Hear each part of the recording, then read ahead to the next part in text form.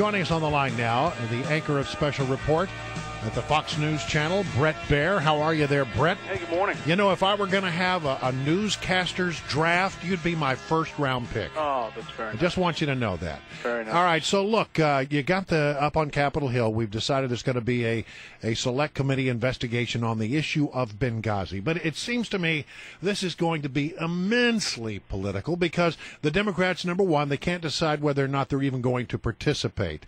And then the talk has been, the accusation talking point from the Democrats has been, oh, look, the Republicans are only doing this because they want to raise money on the backs of this issue. It's going to get ugly, don't you think? It will get ugly. You know, to listen to Dre Gowdy on a number of different interviews, it sounds like he's, you know, going to organize it as a fact-finding mission and go after facts and avoid speeches and grandstanding. At least that's what his hope is, and that has been the problem, as you know, Brian, about some of these committees, is that a 5-minute session for questioning, 4 minutes of it has been speechifying. And I think, you know, it is potentially a problem for the Republicans if the RNC... Excuse me, bless you. Ooh, bless you there. Everybody's There's a lot of pollen out there. Everybody's struggling. The allergies kicking in. If the RNC is continuing to raise money on this, listen, it's low-hanging fruit to go after, and you've heard Trey Gowdy say, you know, it shouldn't be done. You've heard others argue the other way, but it does cloud the whole situation if you're going after a fact-finding mission. Bret, let me ask you, though, a little bit about this committee, because, you know, apparently Nancy Pelosi has not decided yet whether she'll allow her caucus to participate. There's some question maybe they'll send one person. Yeah. But one of the arguments in favor of the Democrats boycotting, from the Democrats' perspective, is, listen, if we don't participate, that means it won't get as much media coverage, which I found to be a fascinating admission of how the media operates in this town. Yeah, that's true. That's true. I mean, listen, the bottom line of this thing is they have to find something. They have to find something that wasn't uncovered already. Yes. And if that happens, and Democrats aren't a part of it, it still happened. And so... well, and actually that would damage the Democrats even more, because they're claiming there's nothing to be found here, and then if something is found, they're not part of that. Yeah, and right now it's a hypothetical, but if they come to the table with some new information, I would think that people would have to cover it. I don't know. I've seen this story go up and down as far as coverage, but I do think that with advancing of the storyline, if there's more to it, then they have to cover it. I do think the Democrats will play ball, but it may be this one member. I'm hearing more and more about that. Sending a message that they don't really want to be a part of it, but they still want to have a voice in the room, behind the scenes, and a voice in the room. All right, so let me ask you. You're a guy who knows this story as well as anyone. The Fox News Channel, and specifically your show, Special Report, has been at the forefront of covering this issue. Do you think that there is still stuff to be found out here? I think there's still stuff to be found out, yes. I mean, I think that there are people asking questions that have not been answered. And I think that because that email came out that the White House did not put out a year ago after a congressional subpoena, I think it opened the door to what else is there. For example, I mean, there's a communication of 7 pages of emails about our report in the first days that the U.S. government and the administration knew it was a terrorist attack in the first 24 hours. That was our report. It's actually, they knew it as it was happening, according to intelligence officials.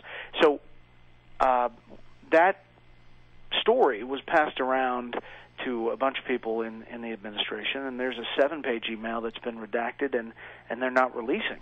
And they're saying that it is executive communication. Yeah, pre-decisional and deliberative in nature. And about communication. Right. And so, you know, what's that about? Well, I wonder, you know, they also say that there are additional documents being processed right now for congressional review, and my response to that was, dude, it was like 2 years ago. What's taking you so long? Yeah, exactly. Hey, Bret, and I also think that the fact that, you know, no one has been found the fact that no one has been arrested or killed or captured as a result of this is pretty stunning. Bret, Brian pointed out that you are one of the journalists, and your program, Special Report, is one of the programs. Your whole team there covered the Benghazi story like no one else. There's another story that you've covered, I think, much differently than other media outlets in this town, and that's the Edward Snowden NSA story. And I understand you've got a special tomorrow night. What are you going to be focusing on your NSA special? Yeah, it's an hour special. We've been working months on it, and I really think it is not to pat ourselves on the back, but a really fair look at all sides of this issue. If you haven't been following this, if you want to know, the National Security Agency, what it's doing, what the critics are concerned about, we have all sides. We have whistleblowers. We have the former director, his predecessor as well, and we have congressional members who lay out their concerns about it. We lay the whole thing out in the chronological order of Edward Snowden, how it happened, and what they're doing. And we take you inside the NSA, some things we haven't even shown yet, inside the National Security Agency. So we've spent a lot of time on it. It's tomorrow night at 10 p.m.